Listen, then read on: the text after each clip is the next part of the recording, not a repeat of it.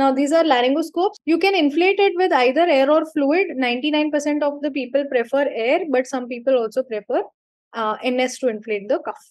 Okay. Now, laryngoscopes, you should know the different types, how to identify it. So, the most commonly used one is this curved blade laryngoscope. The name of this curved blade laryngoscope is Macintosh laryngoscope. Macintosh laryngoscope, it is the most commonly used one in adults. Okay. Then, if you have a curved blade and you have a lever attached over here, this is called as a lever. Okay, not Johnny lever. This is a lever.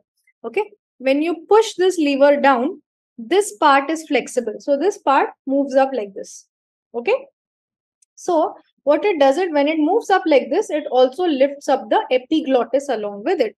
So this one is called as McCoy laryngoscope. McCoy laryngoscope. Okay.